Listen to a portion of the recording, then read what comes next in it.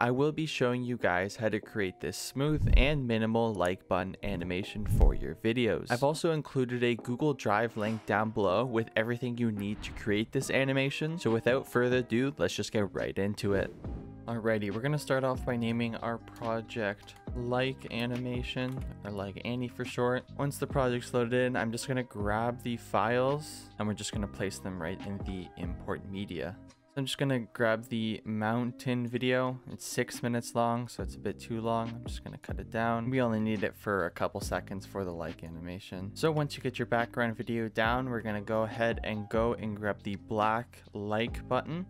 We're gonna bring it right on top of that previous layer, and we're gonna stretch it out to the max. So now we want to make this image a little smaller and bring it down a bit. So I'm gonna go up into the effects controls. I'm gonna reduce the scale down to 35.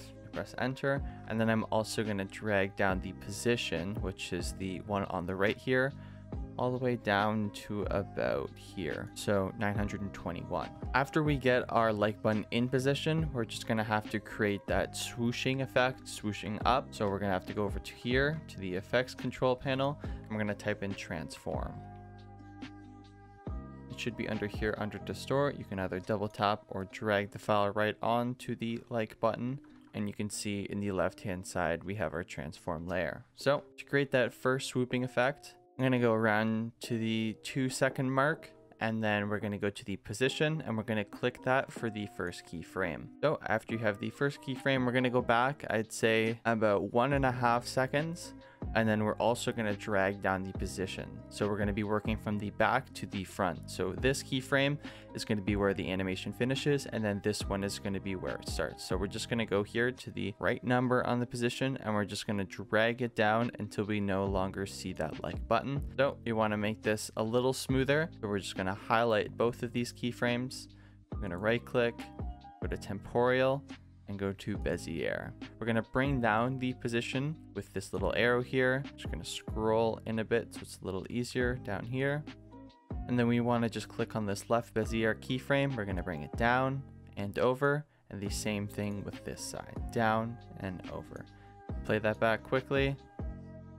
It looks really nice. I'd say it's almost perfect with the speed. So after we get that first swooping effect into frame, we want to add a little more dynamic to it. So we're going to go up to the right hand side over here to the effects, and we're going to just type in 3D.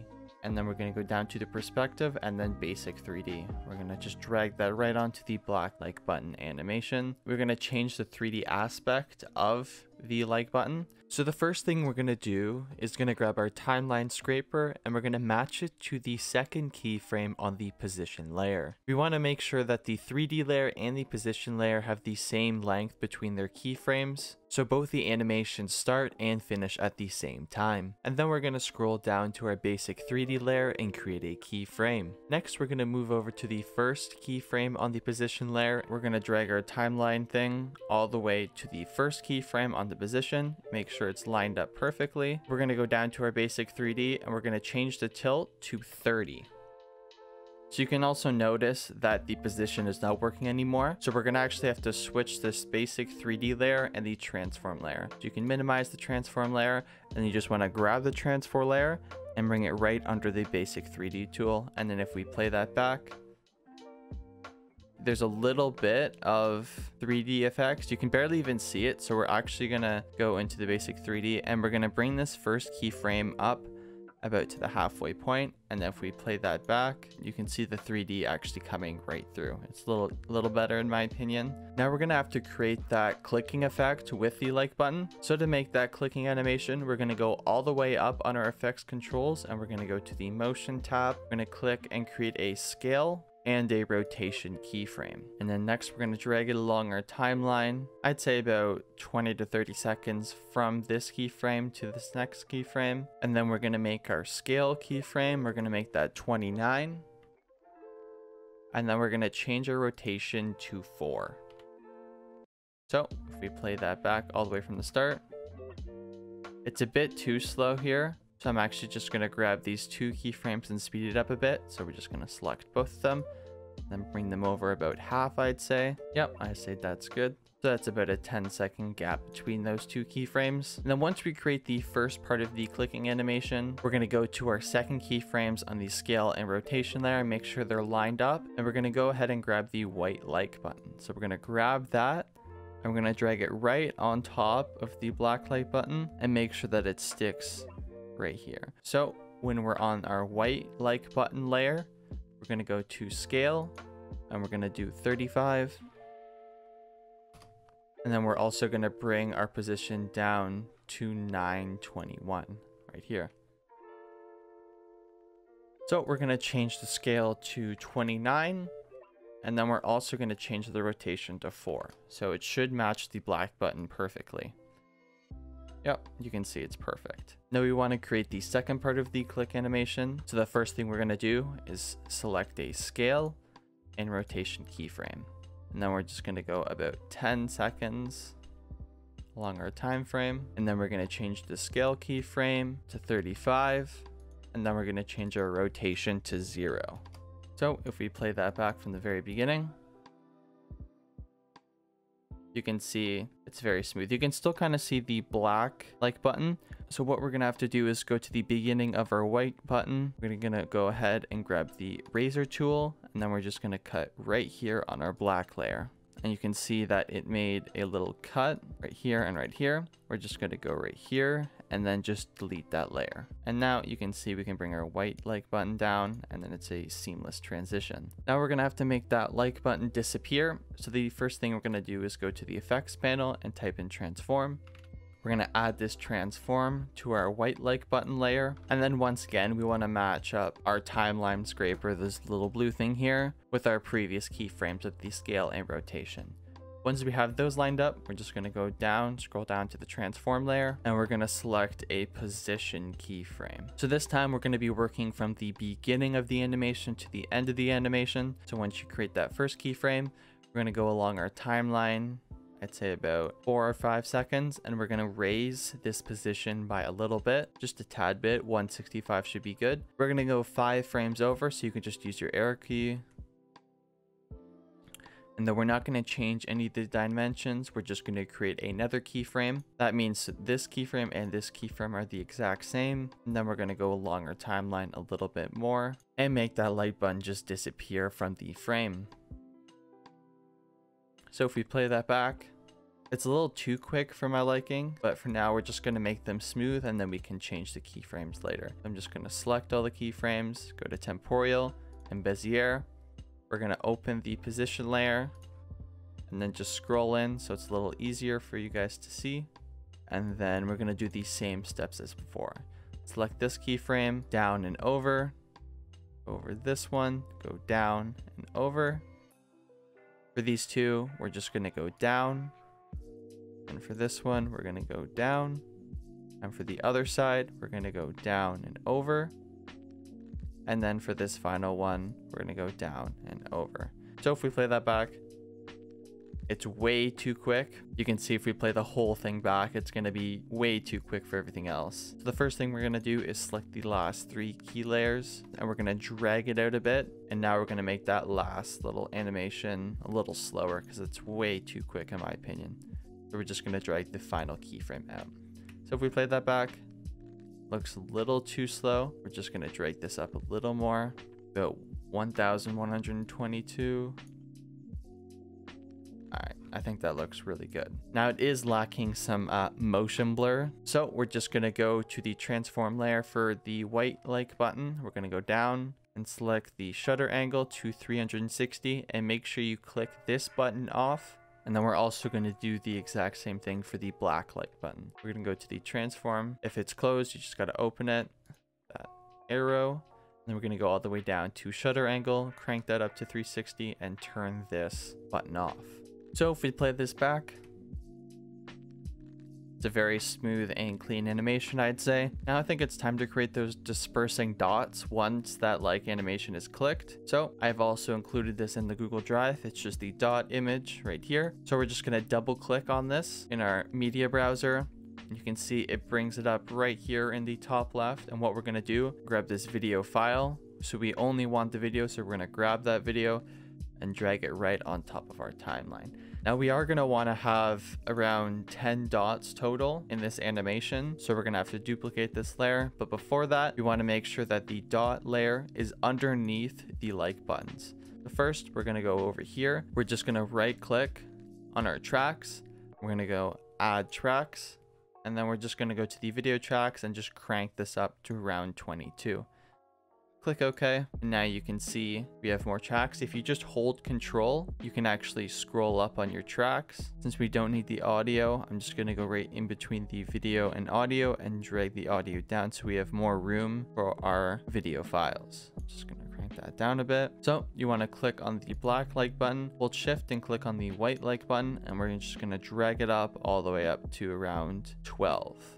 After we have both of those like buttons all the way up, we can start working on the dot layers. If you still have this source file up, you just got to go to the effects controls and you're back there. We want to make this animation clean, so we're going to go over to the right to the effects panel, and we're going to just drag another transform layer right on top of this dot image. So the first thing we're going to do is make this dot go right underneath the like button so it's hidden. So we're just going to drag this position layer all the way down. So the position is 723 and 791. So we're going to keyframe a position. We're going to drag it a good 10 seconds of difference, and then we're just going to play with the position. So first thing I'm going to do is just move it all the way over here to around 410. So we're just going to clean it up with some Bezier keyframes. We're going to select both of those, go to temporal and go to Bezier, zoom in a bit, click the arrow to open up position. We're just going to go down and over and down and over. We're just going to make it a little bit longer. Yes, I think that's perfect. Next, we want to add some opacity to this. So we're just going to go all the way up on our FX controls. We're going to click right here for this opacity keyframe. We're going to drag our timeline, I'd say, right here. So it's pretty close to the finish of the position keyframe, and we're going to just drag this opacity all the way down to 0, or just do 0. If we play that back, it's going a little too quickly in my opinion, so I'm just going to select both of the opacity layers. I'm just going to drag it out, and then we're going to drag this second one in a little closer. And if we look at that, I'd say it looks pretty good. So we've done the hardest step. We've created that little dot animation. Now we can just duplicate that layer a bunch of times and just change the area where that dot appears. I'm just going to hold Alt and select and grab that dot image, drag it up 1, I'd say, and then just let go. And then you can see we created a duplicate layer. All we're going to want to do is change the position of this second dot image. So we're just going to click on it. We're going to go down to the position. We're just going to drag it right on top of that second keyframe of the position. If you want to make sure that it's right on top, you can just grab this keyframe and make sure it snaps right on. So once you know that this is matched with the second keyframe, we can change the position of it. So I'm just going to go here and do 1000. So we're just going to keep doing these steps. We're going to hold Alt and drag this layer up.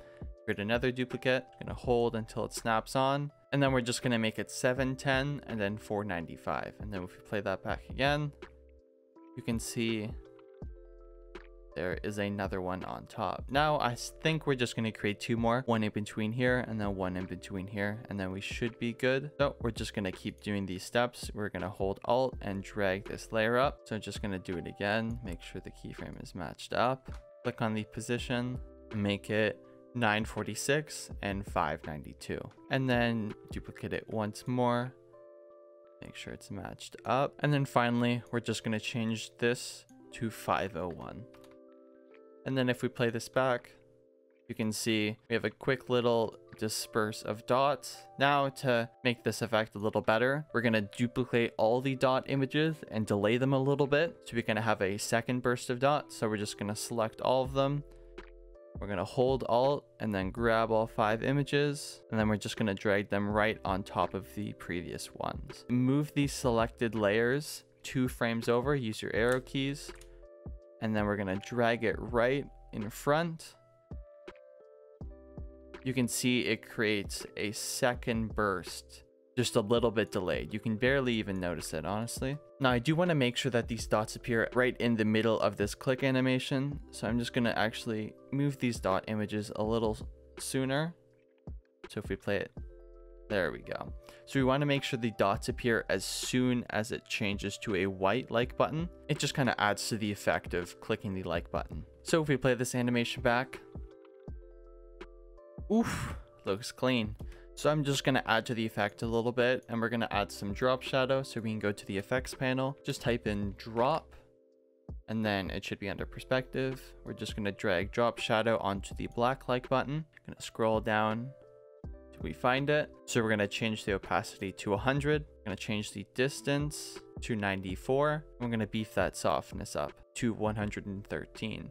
Now we want to make sure that this drop shadow layer is on the black like button and the white like button. So a cool thing we can do is just click on the drop shadow icon. We're going to press Control C, and then we're going to go onto our white like button, and we're just going to press on motion and Control V. And then if you scroll down, you can see that the drop shadow was added. Now the final step is just adding some of the audio to make it more efficient and more effective. So the first thing we're going to do is find the longer whoosh. We're going to drag that file right to the beginning of our timeline. So we kind of want to match the very tip point of the whoosh, I'd say about here, with the black like button. You can kind of just play with it, just play it a couple of times and see if it matches with the whoosh. It does just kind of come down to personal preference, but I think that whoosh is pretty good. So we're going to move on to the clicking sound, as if someone was clicking the light button right here. Grab the clicking sound, just drag it in, and try to match it up as close as possible. So if we play that back, it looks beautiful. Now we're just going to add 2 more whooshes for the like button going up quickly and then going back down. We're going to grab the quick whoosh. We're going to drag it onto our timeline and just try to match it up. We are going to reduce this audio. So you can see we can't really see the audio as much. So if you go over here and you drag this down a little bit, you can see the audio a little better. So we're just going to drag this little line down a bit. I'd say about that is good. I'd say about 21.8 for this volume is good. And then we're going to just add 1 more of the longer whoosh to finish it off. Make it so it lines up when it's going down. If the audio file is a little too big, you don't want to combine them with the other audio. You can see how that cuts into the second one. You can actually just grab right here. You can see how there's an arrow pointing to the right hand side. You can just grab and then drag it to whenever the audio actually starts. Just makes it a bit easier, and then just kind of match it up. It does take some time to figure out when the whoosh occurs, but playing it back a couple times, you should be able to get it pretty easily. So you can see we created a beautiful like animation. Goes up, does a boop for a clicking animation, and it goes back down. Now if you guys want to save this as a transparent layer, I'll show you guys how to do that really quickly. First thing we got to do is actually delete this mountain layer, because we want to make sure it's transparent. So I'm just going to delete that layer, and then if you play it back, it should just be a black screen with your like button animation. First thing we're going to do, make sure everything is all in order here. We're going to go up to File, and we're going to go to Export Media, and this should pop up. So to make it transparent, I'm not sure why, but we're going to change the format to QuickTime. And then we're going to go to the preset, and we're going to change this to the GoPro 12-bit with alpha at max bitrate depth, where we're just going to click that. And we're going to want to make sure the quality is at the very maximum. So you can see here under the video file, you can see basic video settings. We're going to crank this up to 5. And then the only other thing we're going to need to do is go here to use maximum render quality. And we're going to click that. And if you want to change the output name and where the file goes, you can click right here. And then you can change where it goes. And then you just have to press export. Let me know if you guys do have questions about this tutorial. I'll be happy to answer them in the comments below. But that's everything from me, guys. Peace out.